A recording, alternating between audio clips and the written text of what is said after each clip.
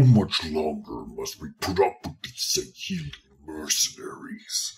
They are as haughty as their kind ever was during the Covenant, despite how they have debased themselves for Atriox.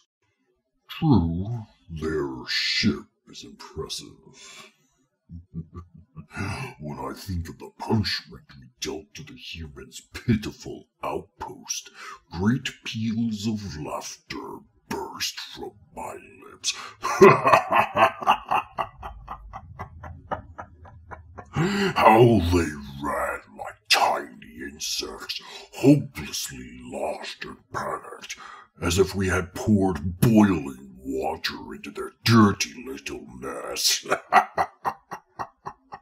Yes, we burned that place.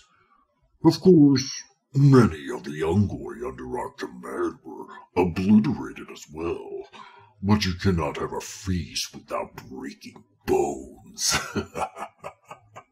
Our soldiers knew the risks and were willing to die for our goal, and the Ungoi, well, they are merely fodder, willing to hurl themselves to their deaths as long as there is someone to command them to do so.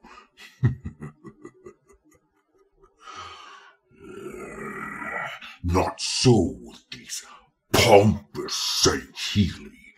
They declined our invitations to celebrate the destruction of the humans' outpost. It is untrustworthy to have mercenaries be so squeamish.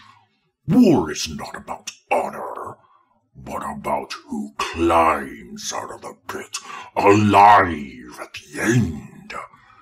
The end of the Covenant has freed our race, but it seems to have imprisoned theirs. That is all.